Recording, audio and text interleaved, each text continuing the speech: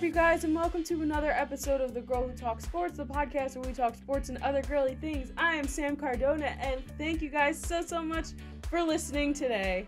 So, we have a really great show lined up today. I feel like I say that every single week, but I'm super excited, and we have a great show lined up today. We had James and Katie from Across the Pond podcast come on, and we did a nice little international thing going on. James is from Scotland, Katie lives in Colorado, which isn't international, but we were all in 3 different time zones when we recorded it, so it's super exciting, and I'm really excited to show that interview to you guys. But before we get into all that, obviously we have to do our plugs, so don't forget to subscribe on Apple Podcasts, Google Podcasts, Spotify, wherever it is that you get your podcasts from, and make sure that you leave a review, especially on Apple Podcasts. That is super helpful for me. And you can find us on YouTube, The Girl Who Talks Sports. Make sure that you subscribe to the channel. We put out full-length podcast episodes. We put out mini segments. We put out extra content videos.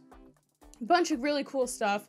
And I'm super excited. I have some extra content videos that I'm going to record this week. So make sure that you turn on notifications to make sure that you don't miss anything that I put up on the YouTube channel. And finally, don't forget to follow us on social media, TGWTS Podcast, TGWTS Podcast, The Girl Who Talks Sports Podcast. So make sure that you follow us on Twitter and on Instagram. We are both of them are the same. I've been super active on Twitter recently, so yeah, it's a fun place. It's a really fun place, so make sure that you follow us there for updates, funny things, all that good stuff. So before we get into our Across the Pond podcast interview, I have one thing that I just want to mention just really quick, real quick, and it was from the Monday night game, and we'll talk about some other things from the Monday night game with the Bills and the Patriots a little later on in the episode, but there's just this one graphic that they showed, and it was Cam Newton's routine when he wakes up in the morning, and it basically said, like, 4:20 a.m., alarm goes off, right? And then it said, like, 4:30 a.m., leaves the house. And to be quite honest with you, I know that, people work differently in the morning. But usually it wouldn't take 10 minutes to leave the house. I think that that's very impressive. But this is the most impressive part of this entire thing, is that it said, oh my God, it was like 8:30 a.m. or something like that. It said, Cam Newton takes his first sip of coffee. Now, if you are sipping your coffee after you've been awake for like 3 hours, that is perplexing to me, okay? The first thing I do every single morning with my minor caffeine addiction, is the fact that I wake up in the morning and I drink my coffee. That is the first thing I do every day. And I'm not trying to be like that quirky person that's like, oh yeah, coffee is like my thing, I love coffee, oh my God, I just love coffee, oh my God, like that's not, no, I'm literally saying I can't function without it. So the fact that he goes like 3 hours in his morning and not even waking up at 8 a.m. and getting to work at 9 and then getting your coffee there. No, I'm talking about the fact that he wakes up at 4 something in the morning and doesn't drink his coffee until 8:30. That is perplexing to me. Cam, if you're listening, for a friend, I'm just asking, how do you deal with that? And can I get some insight on that? I would really, really appreciate it if you could tell me how to do that. So I had to just talk about this really quick. Again, we'll talk a little bit more about the Bills Patriots a little later, but I hope that I won't ramble on any longer about Cam Newton's routine. I hope that you guys enjoy this interview with the Across the Pond podcast. All right, everybody. Today we are joined by James Scott and Katie Brinkley of Across the Pond podcast. You guys, thank you so much for coming on. I'm so excited to have you here. I am so excited to be here. Thanks for having me. And James. Of course. Oh, thanks. Yeah. So James and Katie do the Across the Pond podcast. Why don't you guys let everyone know where they can find it? I know that you guys just put up your website and your social media channels and all that good stuff. So we're pretty much all over. We're on the website now, atpsports.net. You can catch all the information about us as hosts. We've got a whole website. You can actually listen to the podcast on the website as well. Sometimes it's handy for people when they're at work and they're trying to ignore what they're trying to do, number crunching and stuff. So they just listen to us instead. And you can find us wherever you listen to podcasts, and all your kind of normal social media feeds. So Facebook and Instagram, Across the Pond Sports Pod, and on Twitter at ATP Sports Pod. Yeah, and obviously, as you guys can tell, James is from Scotland and Katie lives in Colorado. So all three of us are in different time zones right now. So it's really exciting that we were able to make this work. So to get into this, first things first, we have to deal with the breaking news of today. So today is Monday, and Dwayne Haskins has officially been released by the Washington football team. I just want to know your guys' thoughts, what you think of him, what you think of what happened, last week with the whole strip club situation. What are you guys feeling about everything that's going on with Dwayne Haskins?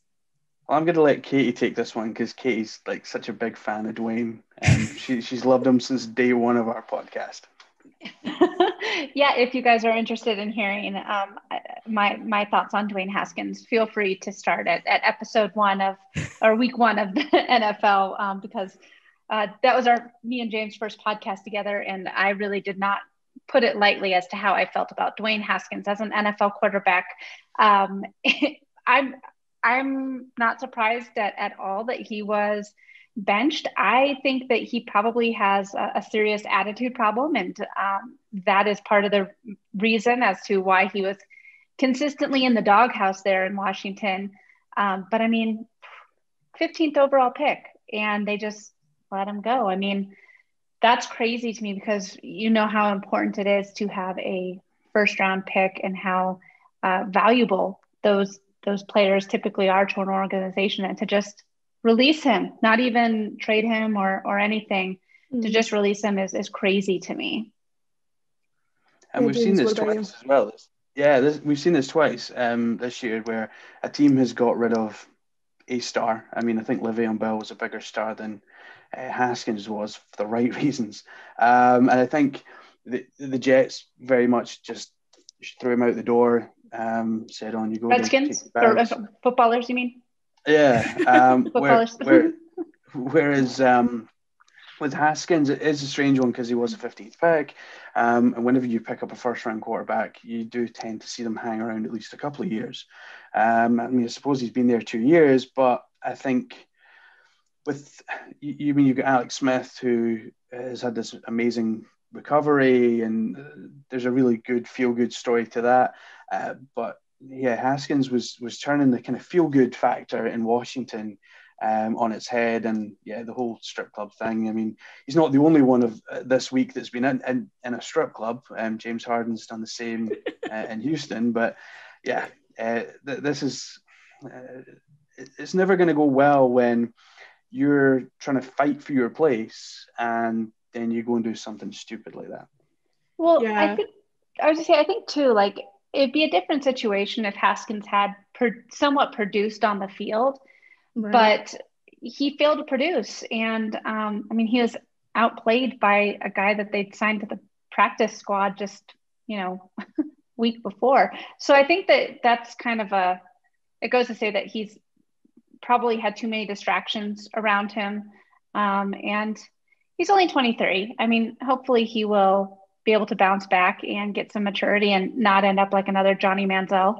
But I think that it's one of those things where, like, I've never really had a ton of confidence in him as being a legitimate starter in this league. But it's crazy. I still think it's crazy that he was just released and just cut, because I think that obviously he had some serious locker room chemistry problems with those around him. Yeah, absolutely. And this whole thing too is so crazy because, like you're saying, it's obvious that there was an attitude problem there, because if something like this happened and the guy was good and he was like, oh, I'm sorry about everything, like, they would have forgiven him. But Ron Rivera seems to be running a tight ship with this team, and the fact that he hasn't produced and he really isn't all that great, just get rid of him at this point. And their backup is Heineke, which is I'm going to call him the beer quarterback because that's a beer for that's great. I thought his name was Heine, and I was like, oh dear God, this is not good. But they said it was Heineke. But yeah, so this whole situation just blew my mind. Like when I saw that dropped, I was like, this is probably the best move, I think, for Washington.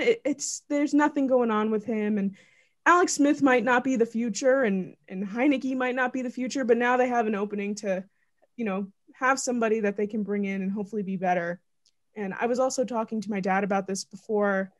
When he was at Ohio State, Joe Burrow was benched for Dwayne Haskins, and then Joe Burrow went to LSU, and I was like, that's something crazy that this is the guy that basically made Joe Burrow leave. Mm-hmm. Well, one thing too, I mean, like without getting too far down on this kind of a college football tangent, but there's so many players, especially at the quarterback position, who are just electric in college football, but then have a hard time making the transition over to NFL. Absolutely. And if you think about his style of play, it definitely is really well suited for college football. Yeah. Where Joe Burrow, he's that pocket passer. He sits back there and is able to find the right reads. So I think there's some guys that just have a hard time making the transition from college to NFL. And I think Haskins is one of them. Mm-hmm. Yeah, for sure. So I just wanted to go over that really quick because that news that broke today was insane. But let's get into NFL Week 16. We're coming down to the wire here. We got eliminations going left and right. Who's losing, who's winning. One of the biggest games from the Saturday games that were going on was the Dolphins-Raiders game that was at night. Now, the Raiders are no longer in. They're eliminated from playoff contention. The Dolphins are still in the mix here, but there was a really, really big thing that happened at the end there, which was Tua was benched in the fourth quarter, and Ryan Fitzpatrick came in and saved the day. James, what are your thoughts on the quarterback situation in Miami right now, and was this the right move, and what are you thinking about this? I think it's the right move because they won, and at the end of the day, that's the aim of the game is to win. So Tua, for me, hasn't set the world on fire. Some quarters have been calling for him to be named Offensive Rookie of the Year and all this kind of stuff. I think given the lack of games he's played and the games he has played, he hasn't been great. He hasn't made mistakes. That's probably the big positive that you can take from his appearances. He's really not made a lot of mistakes. But in terms of putting yards on the board, he's really not done it. The Raiders, for me, their season started so well. They beat the Chiefs. They were sailing. And for me, this was a bit of a shock that the Raiders lost. Because even with quarterback issues, it seemed like John Gruden had a really good defense, and I thought that might win it out. The Dolphins, though, I mean, Fitzpatrick, I think he was at the bathroom when he was. He was. They were looking for him. They're like, we need another quarterback. Where's Fitzpatrick? And they were like, oh, he's gone to the John. So, yeah, it was a quick kind of, oh no, man, need to get back on the field. So, yeah, it was a strange one. But I think what we've seen all year is that the quarterback position in Miami has never been 100% one person's, but it's never been a timeshare either. And I think the coach there needs, if he hasn't already spoken to these two guys, needs to sit down and maybe work out what is going on and when guys will come in and switch around. Yeah, I think that you're right, James. It's a really interesting situation that we've never really seen in the NFL, where basically Fitzpatrick is the relief pitcher. He's the relief quarterback. He's been coming in to that fourth quarter position or fourth quarter role and just like, all right, well, Tua had his chance to just kind of keep things close and play in an NFL game, but let's go ahead and have you come in and win it. And it's he's able to do it. He's got that Fitzmagic, and I think that it's really interesting to see because, like you said, we've never really seen this type of timeshare happen between quarterbacks. I think that it would be interesting to just give the reins back to Fitzpatrick, especially during the playoffs. If they do make a playoff run, it will be his first time making the playoffs in his 16-year career. So I think Tua has not done anything to really wow me. I think that he's been okay, but it's not like Jalen Hurts or like Joe Burrow or Justin Herbert. Like, he hasn't come in and just dominated the position and the game. He's still kind of making those growing pains. And like I said, they're still winning, but I don't really understand why they're doing this timeshare, but it's working. So. Yeah. And it's a weird situation for sure. And a lot of people are like, well, Fitzpatrick is in the future, so he can't start, but Tua is the future, so he's going to keep starting. But it seems like he can't finish his own games. And it's great to have this guy that can close it out for you. I like the idea of basically Fitz being this closer that comes in and finishes off these games for the Dolphins. But I don't know how healthy it is. I think that his confidence, like, you can't not start Tua now because his confidence is going to go down, and then you're going to want to start him again. And it's a little confusing, but yeah, they're winning. But definitely in the offseason, whether or not they make the playoffs and go on a really good playoff run, the offseason, they're definitely going to have to make clear, like, this is what we're going to do. This is who's going to start, and this is going to be the situation. Because Ryan Fitzpatrick is getting up there in age. He's not going to be around forever. So yeah, 16 years in the league is a lot for a quarterback. Yeah. I mean, especially, you typically don't have a quarterback that lasts that long. I mean, quarterbacks are going a lot longer nowadays because of the protection that they've built around the position. But it's, I completely agree with you. It is a really weird situation that they have there. And I'm curious to see, like, I think that Tua's only thrown, like, he's consistently thrown for less than 100 yards a game. I mean, he's never really had a breakout game of like passing or anything. So I'm surprised that I remember when they made the switch, where everyone was kind of like, why did we make the switch from Fitzpatrick? We're winning. But yeah. Yeah. And do you guys think that, say they end up making the wild card, do you see the Dolphins going on a decent playoff run, or do you think it's going to be a one and done thing? Probably a one and done. I don't think they have the depth this year. I think in a couple of years' time, Tua's maybe grown a bit. And that offensive line is maybe a bit more settled with who's playing quarterback. I think in a couple of years' time, they will have a decent playoff run. But I think for this year, I think a wild card is actually a good season for them, given the issues that they've had. I agree. I think that it's very possible for them to. I think that they're probably going to make the playoffs. I just, I feel like they could end up being like the Titans last year, where teams kind of underestimate them, and maybe they'll make it past the first round. But I don't see them in the AFC Championship game by any means. Yeah, no, neither do I. Definitely not. But I think a solid run for the season for them. I mean, we've never really given the Dolphins the benefit of the doubt. I think people have clustered them with the New York Jets in that division a bit, and it's, Bills or Patriots, but Patriots aren't in it right now, and the Dolphins took that and decided to run with it. So I agree. I don't know if they're going to make it to the championship or let alone the Super Bowl, but pretty good season for them. And what, like, do you guys have a preference? If you were in that situation, like, James, would you rather have Tua or would you rather have Fitzpatrick for like an entire game? For an entire game, I'd probably take Fitzpatrick just because he is reliable and he is experienced. Whereas Tua, just now when he comes on, Katie said it already, he's thrown for less than 100 yards in a couple of these games. So I think for production, you go for Fitzpatrick.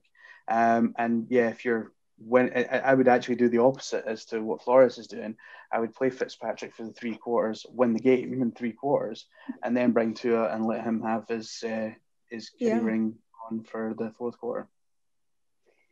See, I think that, maybe this is something that works for them, bringing, Fitzpatrick in for that closer position. But I mean, it's not to say that Tua hasn't had an okay season. It's not great, like I said before. I think that there's definitely room for him to grow. I just think that this is Fitzpatrick's time. He's been in the league for 16 years, and let him have his chance to be a veteran out there. But again, the way that Flores has coached his team this year, I would not be surprised to see Tua starting for the playoffs. Yeah, absolutely. I think that that's definitely what's going to end up happening if they end up making the wild card. But sticking within the AFC East here, like I mentioned before, we kind of usually group the Dolphins with the New York Jets, who have won another game for some reason. So the Jets came out with an incredible win, really, over the Cleveland Browns. The Cleveland Browns looked god-awful. This wasn't the Cleveland Browns that we've been seeing the last couple weeks. This isn't the Cleveland Browns we saw versus Lamar Jackson and the Ravens on Monday Night Football, putting up 42 points. So the Jets get this win. It is official that the Jacksonville Jaguars are going to have a number 1 pick. Katie, if this were you, if you were in the GM situation here, would you be happy?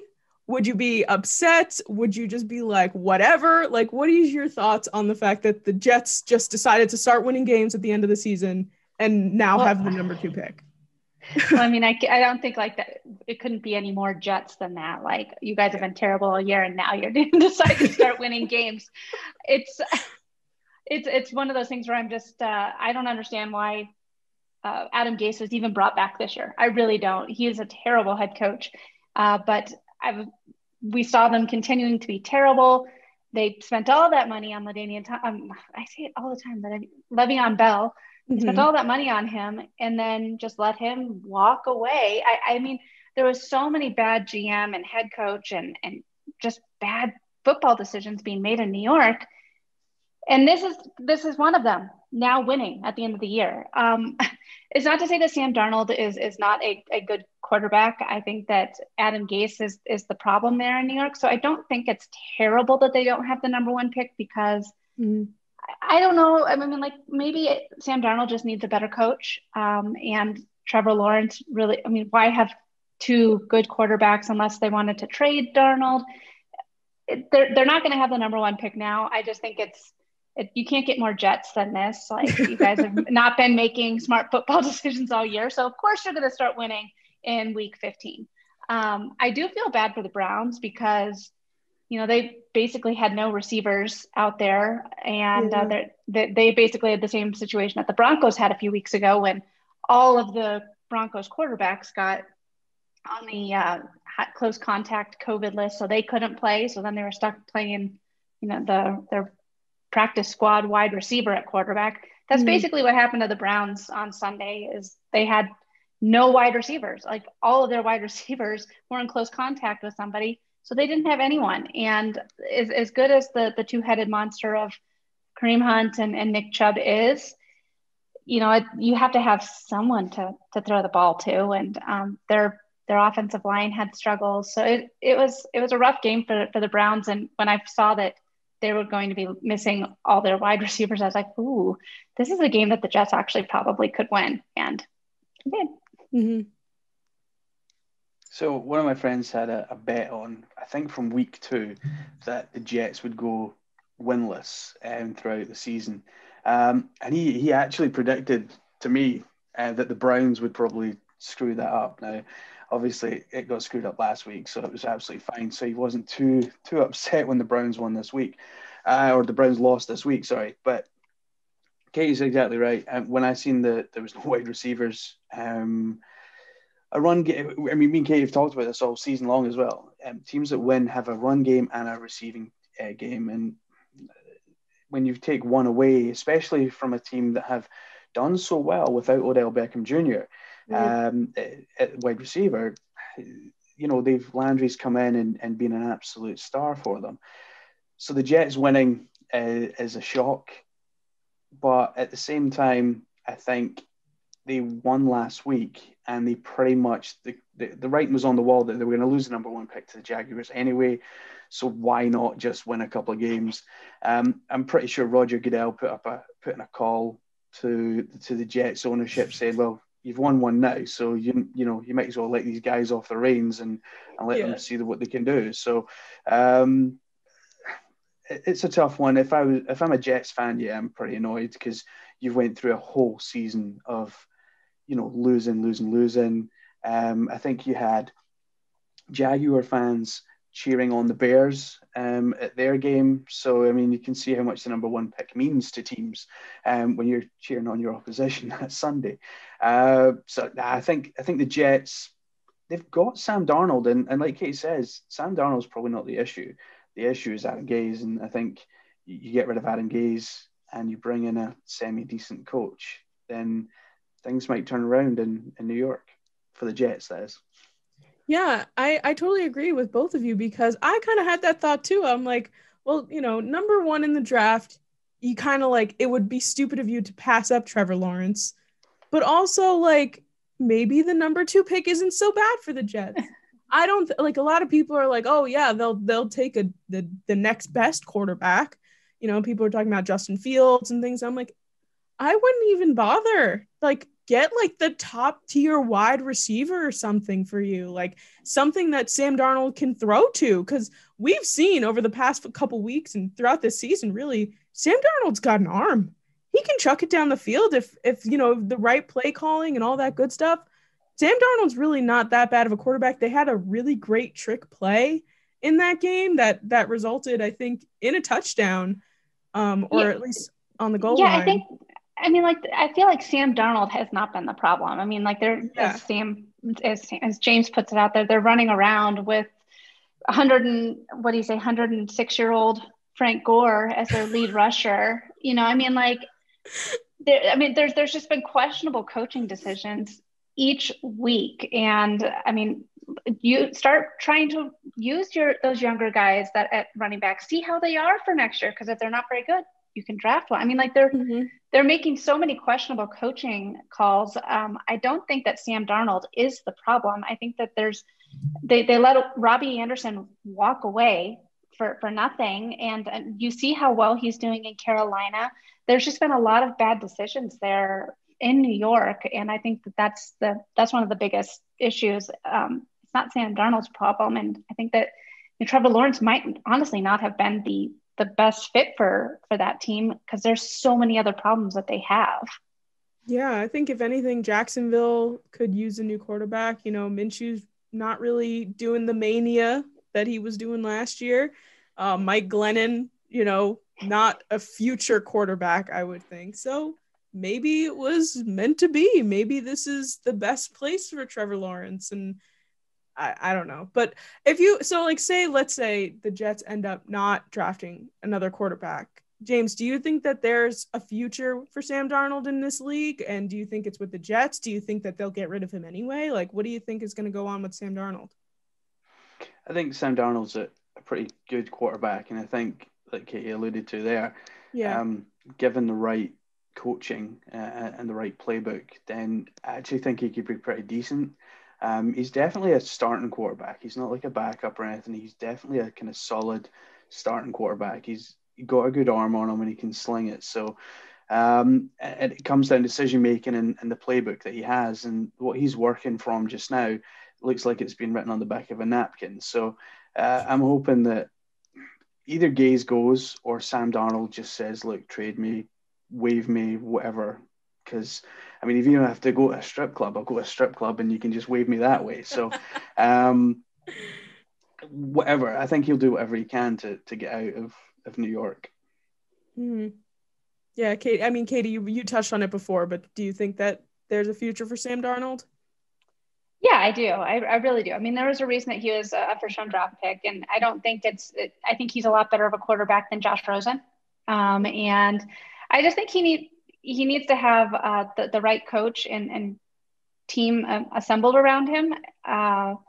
I think that there's definitely going to be a chance for him. I like the fact that he reminds me a lot of like Eli Manning. So kind of like the personality of a wet sponge, but he'll go out there, which I mean, like, I feel like you kind of need to have if you're a quarterback or a popular position player in a big market like New York. And can you imagine if like Dwayne Haskins was the quarterback there? I mean, there's a reason why certain like markets, I feel like having a quarterback that doesn't have a huge personality is great, because then they're just like, yeah, whatever, man, I'm just going to go out there and play football. They're not like out there trying to get all the flash bulbs, on them. So I I would stick with him for another year and, try and get some better players around him and really see what he can do before I throw in the towel on him.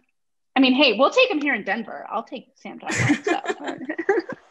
Yeah, we're going to talk about Denver a little later because I do want to talk to you about that. But before we get into that, so we're going to stick within the AFC for just a little bit longer. And I want to talk about the Steelers really quick because obviously the Steelers came out with a really big win over the Colts yesterday, which I think a lot of people weren't expecting over the past few weeks. We've seen the Steelers on a bit of a decline, and the Steelers looked like they showed up yesterday to get this win over the Colts. And, now they are officially the winners of the AFC North, which a lot of people were thinking, oh, it might not happen. The Browns are coming up. The Ravens are still doing well. So there was still a little bit of weirdness going on there. James, do you think that we saw a better Steelers team yesterday, or do you think that it was, the Colts maybe did not as well? What are you thinking? I think the Steelers, we mentioned earlier, if you don't have a running game and a passing game, then you're kind of make a rod for your own back. I don't think the Steelers have had a particularly good run game all season long, but Big Ben has managed to find his guys. Claypool has been outstanding. Schuster, when he's not dancing around on logos, has been pretty good. So I think the last couple of weeks have been a bit more of a reality check for the Steelers and Mike Tomlin. Certainly from what you see online, the two of those guys have taken a bit of a tanking online. People calling for their heads. I think that's a bit premature. And I think this game showed that was premature, because I think the Steelers licked their wounds a little and got back onto the field and beat a really good Colts team, which has had a great season.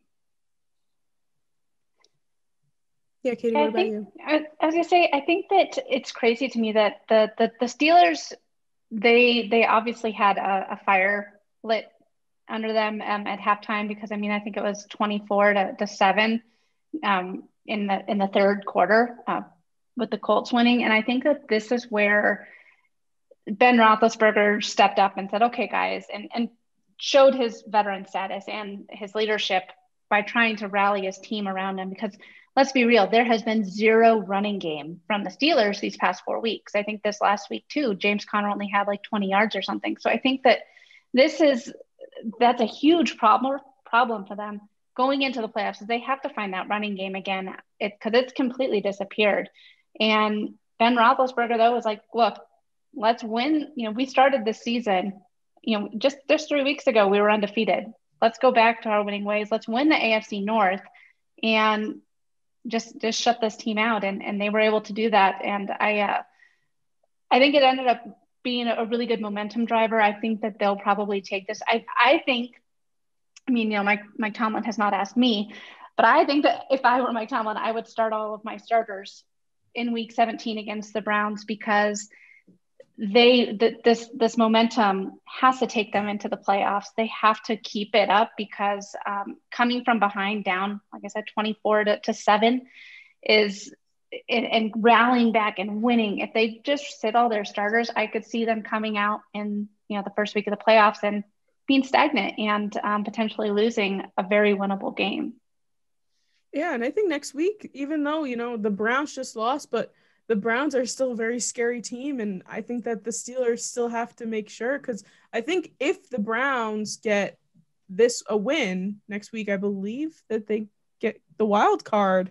So they can't just take this game like, it was nothing. So it's definitely going to be important.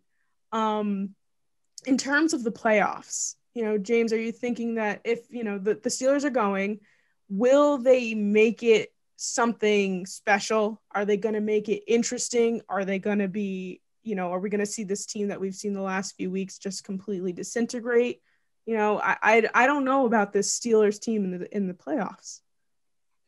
I think people have had a question over the Steelers all season long, simply because of the run game or lack of, and it did get shown up in the last few weeks, and it has been showing up all year. But what they've won off is the back of Ben finding his guys and Mike Tomlin coming up with some great plays that really kind of play to that strength. So Mike Tomlin has played very much to the strengths the Steelers have. He knows they don't have a great run game, so he's setting his team up to win through passing. And I don't think that wins you a Super Bowl. And I think it is a real struggle in the playoffs if you don't have a run game, because the playoffs are a totally different animal to regular season games. So, I mean, I know there still won't be crowds and stuff like that, but at the end of the game, there's still going to be quite a level of intensity that you're really going to need to go into these games with. And I think the Steelers are going to struggle in the playoffs. Yeah, Katie? Yeah, I can see them struggling too if they can't figure out this running game situation. I mean, like I said, James Conn, they've had less than, I think, 50 yards for the past 4 weeks, and that's a serious problem. You can't just be a one-dimensional team and expect to go very far in the playoffs. So they need to get that figured out. And the Colts, I mean, they're definitely still hanging on for life with playoff hopes. I think that they play the Jaguars again, who they lost to in week 1. I mean, the Jaguars haven't won since beating the Colts. So, I mean, I think it'd be the stupidest thing ever for them to win this game. But hey, the Jets started winning games. So who knows? But I think that the Colts are desperately going to be wanting to win. And yeah. Yeah, because they can, I think if the Titans lose and the Colts win, I think they get their division. It's so funny around this time of year when you're just like, okay, this is everything that needs to happen. This team needs to win. This team needs to lose. This is what needs to happen. It gets so complicated. But once everything smooths out, we have a very exciting playoff run. And now that we have our new playoff, almost layout, because now we are getting 2 wildcard teams. So that's, I think, going to be super exciting for us in terms of entertainment. But let's head over to the teams that you guys like. And I want to start out with James's team because obviously, as many people know, I'm a Giants fan. James happens to be a Cowboys fan. And how about them Cowboys? They came out this week with an outrageous win. I don't think anybody thought the Cowboys had a shot in this game with the Eagles and their new offense with Jalen Hurts. So, James, what was your impression of your Cowboys team this week? I mean, obviously they put up a good amount of points and did some really great things on offense. So what were your thoughts on your Cowboys this week? Well, I was going to say, hold on. Before you answer that, James, I think that you need to also say what your thoughts are on Ezekiel Elliott, because you were pretty hard on him on our show. You said that if Zeke played, I think you said if Zeke played, that they were going to lose, and you'd rather that he did not play. I think that Zeke ended up averaging over 5.5 yards a carry on this. So yeah, I'm curious to know how you feel about Zeke and your Cowboys. Wow, anyone see that bus just fly by? Yeah, I did. I will own up and say that I slated Ezekiel Elliott. However, that wasn't the first week I've slated him. He has earned a lot of money this year and hasn't really earned it for my money. I did, by the way, have the Cowboys winning this game. I thought they'd win by 6. So I was quietly confident they'd win. I thought Jalen Hurts, and I think the point I made was usually by the third start for a rookie quarterback is usually when they have some issues because teams have seen some real tape on them in real games. And I think this is what happened. I think Hurts didn't have the greatest of games. I think that the Cowboys just kind of came out and did what they needed to do, which was put in a good performance, because I think all Cowboys fans this season have been fairly frustrated. I mean, even before Dak Prescott got injured, people were frustrated with Ezekiel Elliott. So it was good to see him play well, and I hope it's not just a flash in the pan, and I hope he can kind of build on that. Maybe it gives him confidence. I don't know, but maybe the week off that he had has done him the world of good. He's got over his injury, and I think because a few weeks ago I did say, is he injured? Because he'd been playing. So you don't see a star running back go from a star running back to absolutely nothing the next year. So without some kind of reasoning. So I hope now that this is him turned the corner, and we can beat the Giants this weekend and move on to the playoffs. Katie, what did you think from an outsider's point of view? What did you think of the Cowboys yesterday? I was very excited for James. I watched. There was so many highlights on Red Zone, and so many deep balls being thrown and wide receivers. I think that Amari Cooper and CeeDee Lamb both had over like 120 or 115 yards receiving, and this is exciting for Cowboys fans because this was a season that really there was a lot of hype over for them, and there's a lot of reasons why they should have a much better record than they do. But for some reason, they just were kind of stuck in reverse and in neutral all season. So I was really excited for James that his Cowboys were doing so good. I picked up Jalen Hurts on my fantasy team, so I was a little frustrated by that. But at the same time, I was like, well, I mean, they're down by so much. He's going to have to throw the ball more. So, but yeah, I mean, I think that's exactly it with what happened with Hurts this week is, with this is his third game as a starter. Teams have tape on him now and know kind of what his tendencies are and what some of his handicaps are. So I think that's one of the biggest reasons why we saw him struggle a little bit. I mean, he still had over 300 passing yards and almost 100 yards rushing. So I think that he still had, didn't have a terrible game by any means, but they came out and everyone on that Cowboys offense was clicking, and it looked like the Eagles defense just forgot to show up. Yeah, that was definitely going to be my next question is, well, James, what do you think of Jalen Hurts' performance? Do you think that he did worse this week? Do you think that it was just kind of a fluke like the Eagles defense? Well, I think the Eagles defense is at the beginning of the season, they really struggled and they didn't show up at the beginning of the season. It took a while for them to get going. So, and I think maybe now that we're at the end of the season, they've maybe felt the same. Hurts for me did okay. He wasn't he played badly. He just didn't.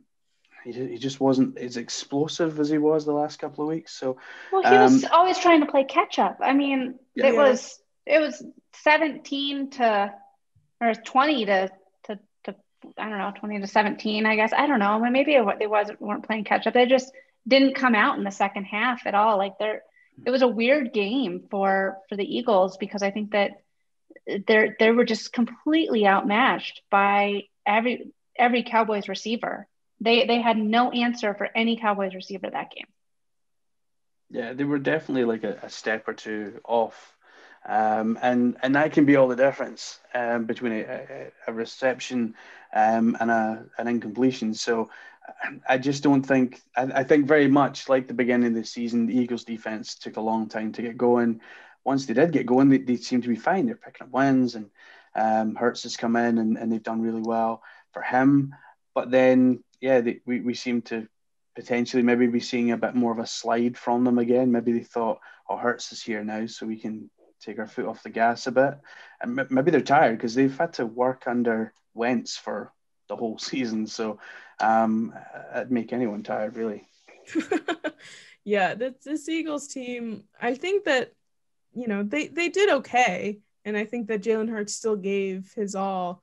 I mean, we saw that, Deshaun Jackson came back in this game, and we saw that beautiful 81-yard touchdown to Deshaun Jackson, who then flipped into the end zone, which I absolutely hate. I hate when they do that because it gives me anxiety because I'm like, oh my God, don't do that. But that's a whole other thing, whole other thought process. But but in terms of the Eagles, yeah, I was expecting a little bit more, but Jalen Hurts I still think did fairly well. And I agree with you guys that these Cowboys receivers stepped it up. I mean, we saw CeeDee Lamb out here doing some great things, and he was a pretty high draft pick for the Cowboys, and I was like not really seeing all that much from him this season, but he's definitely started to get his groove and everything. And same thing with Zeke.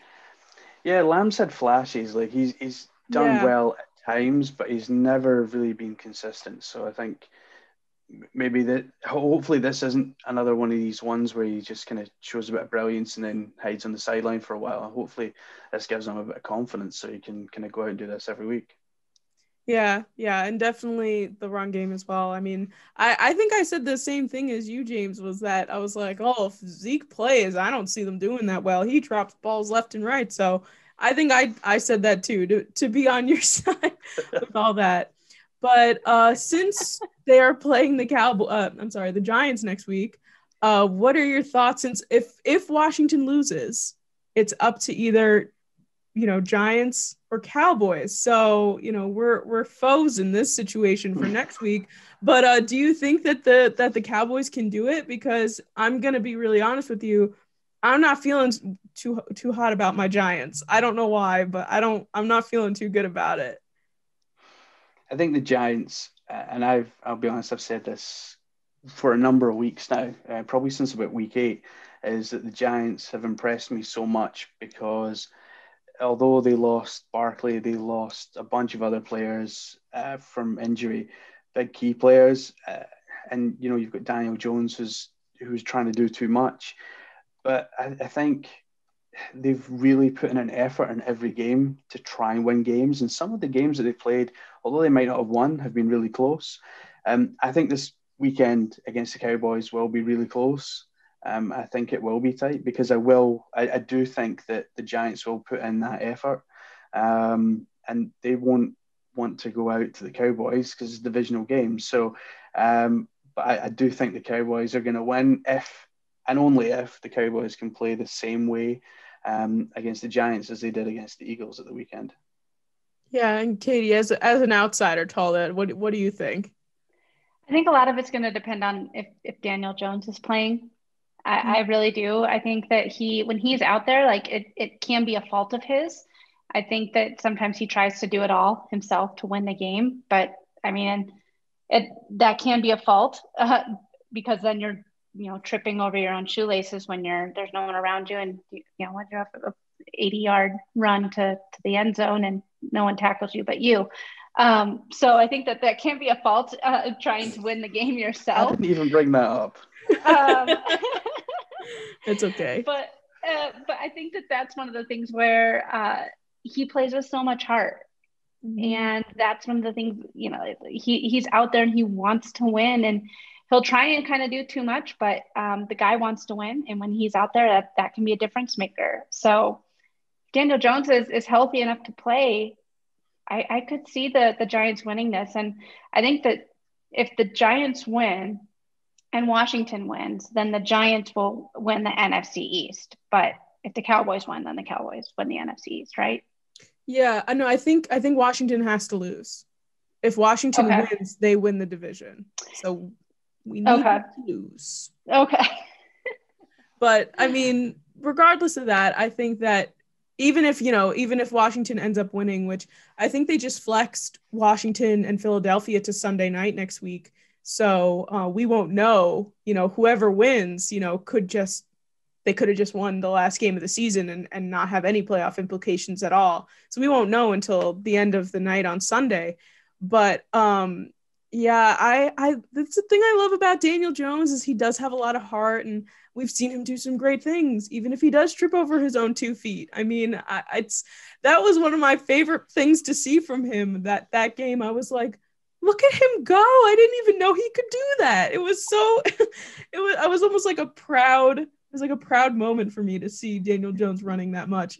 But yeah, I think that we definitely need to work on our offensive coordinator situation, because I don't know if, James, like, I don't know how you feel about Jason Garrett, but I've hated him my whole life. Keep him? Yeah, no, we don't want him anymore. I don't want him anymore. I didn't want him to begin with. I was like, I've been hating this man my whole life. How can I have him on my team now? But regardless, it's yeah. I think that for the Giants, I think that I wouldn't get rid of Jason Garrett just yet. I think that maybe when they have Saquon Barkley back there, no, seriously, I mean not that Saquon Barkley's the entire offense. I think that give the guy another chance. I mean, we saw what he did with Zeke, and Zeke, I mean, like, if he has one of those elite rushers, I think that I wouldn't count the guy out. I mean, I'm not a huge, Cowboys fan or Jason Garrett fan by any means, but I definitely think that he's a better offensive coordinator or coach than Adam Gase is. I would take I would take Jason Garrett for the Broncos offensive coordinator position. I mean, like, there's been a lot of struggles. I think that he's done what he could. When you lose a guy like Saquon Barkley and you really don't have a plan B, they've kind of been put behind the eight ball, and the fact that they're still in the running for the NFC East it does say a lot. And I mean, they've been without their starting quarterback, so can't rule the guy out just yet. Yeah, I think that's just like the piece in the back of my mind that's just like, you have to still hate him. You don't like him. But regardless of the fact, I mean, I think that it's going to be a good game. I think it's definitely going to be competitive because of the fact that the Cowboys and the Giants really are on the same level in terms of, the way that they're playing. So I think it's definitely going to be good, and it's going to come down to the wire. But I am scared. I am very scared. And again, we won't even know even if we win the game, the Washington football team could win later on, and it could be all for nothing. But either way, we've talked a lot about me and James's team. Katie, I want to talk about your team, the Denver Broncos, for a little while. We don't need to. We don't need to. That's fine. We can just end the show now. This is fine. No. We're going to talk about that. Let's definitely talk about those Broncos. So obviously, unfortunately, they came up with a loss. Very close game, though. Very close. Like, I'm going to be honest with you. I was doing some stuff on my computer and things during the later games, and I happened to just glance up watching Red Zone, and all of a sudden it was 16-16, and the Broncos made their way back up. I was like, this is impressive. Now it's coming down to a tiebreaker within the last 2 minutes of the game. So I'm curious, Katie, on what your thoughts are in terms of Drew Lock and your head coaching situation and things like that, because while they are not the worst, I think that they can definitely improve. What do you think? Well, I think that I would love it if I was reading a couple articles on The Athletic over the weekend, and one of them was the Broncos making a push for Marcus Mariota this offseason. Oh. And I think that would be a fantastic push, because there's a guy that is going to challenge Drew Lock. I think that Drew Lock needs some competition. He's made a lot of bad decisions, and I think that if they sign a veteran quarterback early enough to kind of push him in this offseason, hopefully he'll take that time to really sit down and focus and try and work on his growth. And if you have a quarterback competition, I think that that's going to be really good for him. He makes a lot of bad decisions, Drew Lock. I think that Vic Fangio should get one more year. He had a lot of injuries this year and COVID. I mean, with the exception of Adam Gase, I think that just about every coach should get another chance next year, because COVID threw a lot of curveballs their way to try and overcome and challenges to overcome. And Vic Fangio's made some questionable timeout calls and non-calls. But other than that, I think that he has his defense playing good. He's got a lot of young talent on that team. The biggest problem that we have is at quarterback. And I don't think that, I don't think that Drew Lock is the answer. Maybe if he gets a strong quarterback competition this offseason, that will really help him. But there's been a lot of poor decisions made by Drew Lock Yeah, and James, do you have any thoughts on the Denver Broncos and Drew Lock? So I think the Broncos have had, and much like the 49ers, have been injury ravaged and COVID and everything else. So I think they've been particularly unlucky. Von Miller went down. I mean, that was a big part of their defense. And a lot of them, in fact, the rest of their defense probably didn't fare too well with injuries as well. So I think it has been one of those seasons for the Broncos and a few other teams where injuries have just played a massive part in how their seasons played out. And I think Drew Lock hasn't been great, but I think there's been a lot of inconsistencies in terms of who he's playing with, who's around him, and I don't think that's easy for a young quarterback trying to find his way in the league. Even if you talk about Sam Darnold, he's maybe in a not as he's in a worse situation with the Jets, but he's at the same time had this, who's around me this week. So, and I think Drew Lock's probably suffered a little bit of that. Although I do think the coach is slightly better, Adam Gase. So, for me, I think they need to give this team another chance. Yes, draft someone for Lock rather than against Lock, and maybe trade to bring someone in to give them that competition. But I think we've seen with Green Bay what happened when they drafted a quarterback. It made that resident quarterback a little bit angry. I don't think that would happen with Drew Lock because I don't think he's Aaron Rodgers and I don't think he's in a position to be able to get angry. The best situation that I think I would compare it to is the Drew Brees and Phillip Rivers situation back when San Diego, because if you remember, like there's a lot of questions around Drew Brees, like, oh gosh, is he any good? He's not really playing that good. Let's go ahead and draft a quarterback. And that's when they drafted Phillip Rivers. And that was one of the best seasons that Drew Brees has had. One of the best seasons of his career. And they're kind of like, oh, great. Now we have a first round draft pick in Phillip Rivers. And now our quarterback's doing great. Luckily they didn't have to make a decision because the next year Drew Brees hurt his arm and he just walked away and ended up in New Orleans. But look at how things have panned out for both of them. So I think that when there is a strong quarterback competition, especially if you have enough time in the offseason as the veteran or as the standing quarterback for the team, it gives you time to really, that's your decision maker. It's like, okay, am I going to win this? Am I going to win this position? Am I going to be the guy next year?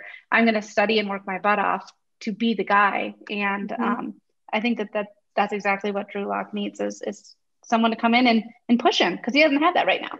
Yeah, and I definitely think that's something we've seen this season with someone like Aaron Rodgers, who, he'll come out and deny, but I like, you can't see that your coach and your team drafts a quarterback under you and you not think that they're thinking when you're gone or when you do bad. So I think that'll definitely light a fire under you. And there's the comparison there with Carson Wentz, who obviously was freaking out at the fact that they drafted Jalen Hurts. And it all depends on your mentality as a quarterback. If Drew Lock, if they get someone like Marcus Mariota come in, if Drew Lock is one of these, really hard-headed guys and he's like, oh no, like I'm the guy, and then doesn't do anything about it, that just kind of goes to show what kind of character you have as well. So I think that's a really good plan for Denver. And I think I agree with you too, that apart from Adam Gase, coaches this year have to deal with so much that it's like, how can you fire someone apart from going, almost, 0-16 that you, and but you couldn't even do that right. Adam Gase, you couldn't even do that right. Can't even tank right. So dumb. But I think also Doug Marrone, the Jacksonville Jaguars head coach, might also be under a little bit of scrutiny, but at least he didn't mess it up and they have the first pick. But on the other side of the ball here, we had the Chargers. And I think I might have mentioned it to you guys last time when I did your episode, is I'm a big Justin Herbert person. I think he is fantastic. I think he should win Offensive Rookie of the Year. And he broke a record last night. He is the most touchdowns in a rookie season in NFL history, 28 touchdowns in a rookie season, which is very impressive.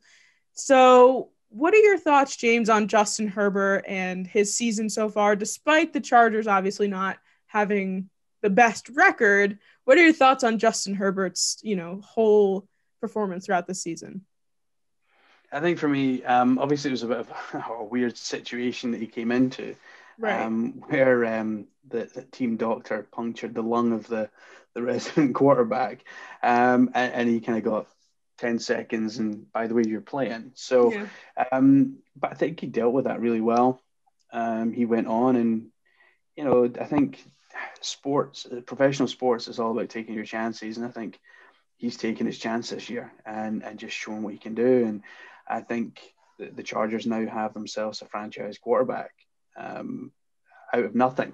I mean, they probably weren't expecting him to be that, but I mean, they knew when he got drafted, he was decent and he was going to be pretty good, but they probably didn't think he was going to be quite this good, breaking records and everything else. So I've been big on him all year. So's Katie.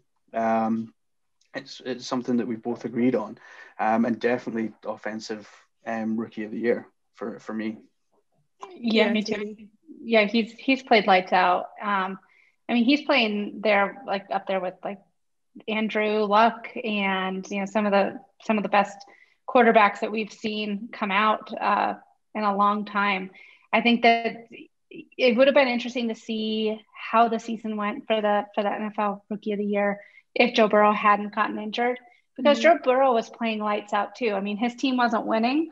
Not that the Chargers are sitting at like 6-9, so I think that it's not like they're going to the playoffs or anything, but they're both these guys were having just stand out seasons where they came out and showed that they were ready to play in the NFL. And I don't think really I didn't expect him to be this ready coming out of Oregon, because I know that there was a lot of scouts that said that he had accuracy issues and he didn't have a lot of leadership skills. But I mean, we saw him 2 weeks ago when he had that diving lunge into the end zone, and he does play with a lot of heart. And I think that he's just going out there and getting the job done, and that's a great great leadership skill to have, is just to be like, all right, guys, let's go out there and win.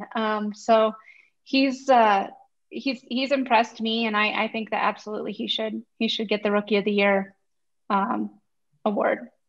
Yeah, I really have just loved watching him play throughout this whole year. And I was so upset when people were talking about him before they drafted him. They were like, oh, he's too quiet, or he's, not going to be a leader and he's not going to be good in this league. And I'm like, that's so messed up to say, like, oh, he doesn't talk that much, so he can't be a good quarterback. Like, people can learn, and they even worked on it when the Chargers drafted him. And I don't know if you guys watched Hard Knocks this year on HBO, but the Chargers and the Rams were on Hard Knocks this year, and they were showing the behind the scenes. They're like, we're working on Justin's cadence, we're working on him projecting his voice, and I think he took all that into consideration and has put up a great season. And I like to say everything happens for a reason. I feel so bad for Tyrod Taylor so much. He's the second time in his career that he's lost his job to a rookie because of an injury, first time being in Cleveland with Baker. So I definitely feel for the guy, but I guess maybe that's a guy that the Broncos can bring in. But I mean, like, but that's the thing too. Like, I think that they need to bring, like, not that Tyrod Taylor is not a good quarterback. I think that he is a good quarterback, but I really think that going back to the Broncos and on this, I think that they really need to bring in a veteran that still wants to prove something and is going to give it their all and will really fight for that starting position. So Cam Newton's going to be available. I am sure Cam Newton will be available, and he will not want to be in a quarterback battle. I can guarantee you of that, because I feel like he has got way too much pride to be sitting as a backup potentially anywhere. Yeah, I mean, do you guys think that Cam's going to end up anywhere next year? Like, at all? Not unless he's gets like some kind of guarantee that he's going to get to start. Because, like Katie said, he's not. Yeah. The ego definitely cashes checks that the play can't make. So, I think unless he's guaranteed to start somewhere, he's probably out of the league. Yeah, I agree. Yeah, I always thought it was strange that Ron Rivera brought in Kyle Allen instead of him to Washington.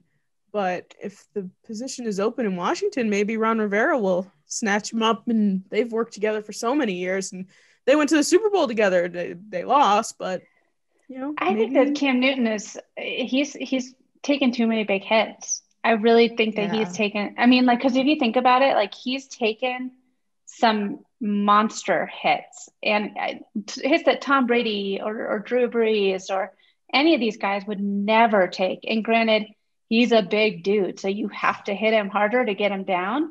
But like, he's taken some hits that like tight end, like Rob Gronkowski kind of hits. And I think it's messed with him. And he's not throwing the ball the way he used to. He's not running the ball the way that he used to. I mean, yeah, he can do the, like, inside the 5-yard line. He's going to try and run it in all 3 times if possible. But I think that's about his running abilities now.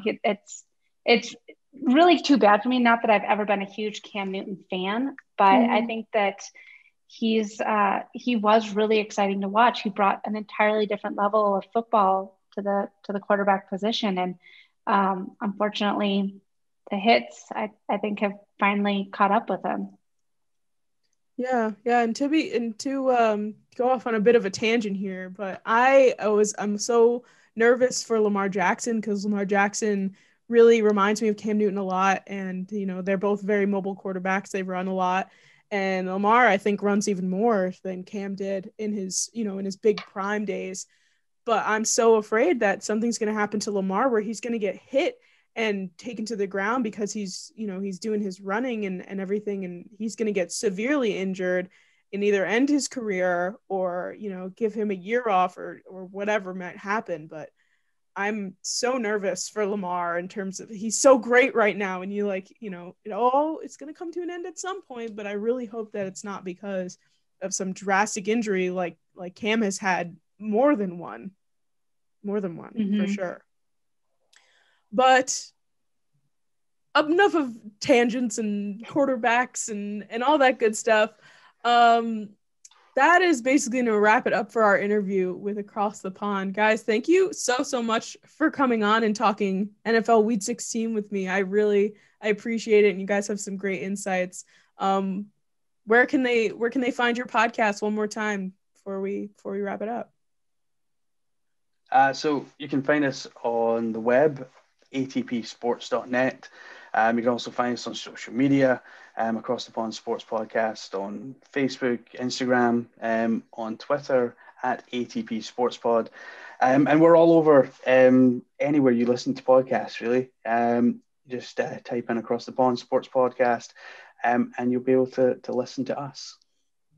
Yeah, and we also have a Facebook group too. So join our Facebook group and join in on the conversations that we have, whether it's football or basketball or WNBA or MLB. There's always some sports being discussed in our Facebook group. Yeah, and thank you guys so much for coming on. I know that we had a lot of, time zones and everything is crazy right now, but I appreciate you both being able to take time out of your day to come on, and I really appreciate it. So we are going to go back to our regular scheduled podcast programming. All right, guys, so I hope that you all enjoyed that interview with James and Katie of Across the Pond podcast. I know I did. I had a lot of fun doing it. So make sure that you check their podcast out. And while it's out of date now, I was on their podcast doing picks for Week 16. If you don't care and you want to see maybe if I was right or not, you can definitely check that out. So we have a little bit of a different layout this week. Instead of doing all of our segments, we're only going to do our Let's Talk About It segment and our Feel Good Story to end off our show. So without further ado, guys, let's get into our Let's Talk About It segment. And this week, we are going to talk about football friendships.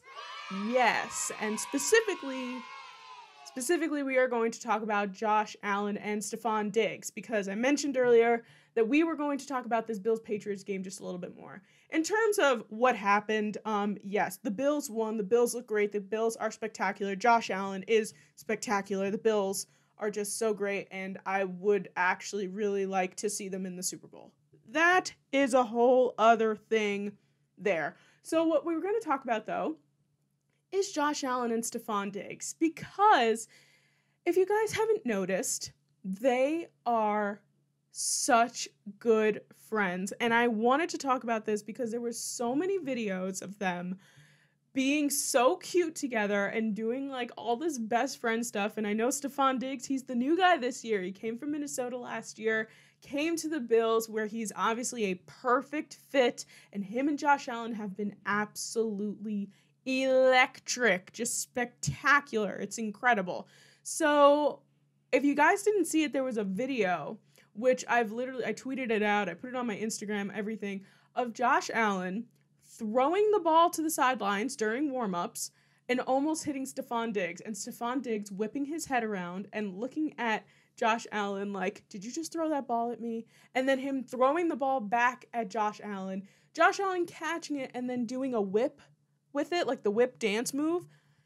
I have watched that, and I'm not exaggerating, roughly 57 times.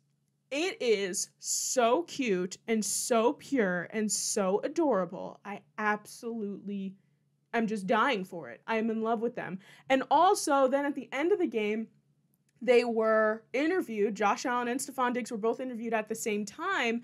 And Josh Allen's they're like, oh, like, what's your bond like? And Josh Allen's like, yes, this guy is great. He knows everything about me. He's reliable, this and that. And he mentioned to say he knows all of my ins and outs. And Stefon Diggs just went, pause. And he said, I hate you. And obviously there's some sexual innuendos there, which is very funny because it's just like a very guy, like brotherly thing to do is to make fun of you for saying something that's like, that's what she said moment. And he just like looked at me, he's like, oh, I hate you. And then kept talking. And oh my God, I love it. I absolutely love their friendship. It's so cute. It's so pure. They're obviously like really good friends on the field, off the field. They connect well. There was one throw in this game, in the Bills-Patriots game, where I swear to God, I was like, there's no way that ball was caught. And Josh Allen threw the ball. It looked like the defender had almost like gotten in the way of the ball. Somehow Stefon Diggs caught it, and everybody was melting. They were like, oh my God, that was gorgeous. And I really hope that the Bills don't choke in the playoffs, because I really think that even if they don't make it to the Super Bowl, what a playoff run that they are going to have. I'm so serious. They looked great against the Patriots last night. Well, it's Tuesday. On Monday night, I can't speak enough of the Bills. I can't speak enough of Josh Allen, and I can't speak enough of Stefon Diggs, but their friendship is so good. I think that's what makes this team so good, is that their chemistry works really, really well. Yeah, we even saw a blocking tight end score a touchdown, which was so fun. He's this really big guy, Lee Smith, I believe his name was. An offensive lineman rolled in and like pummeled him to the ground in celebration. It's like beating him up. It was so cute and so good. I love the Bills. They are my AFC team that I root for. They are a New York team, a winning New York team with a winning record and a winning division. I love it.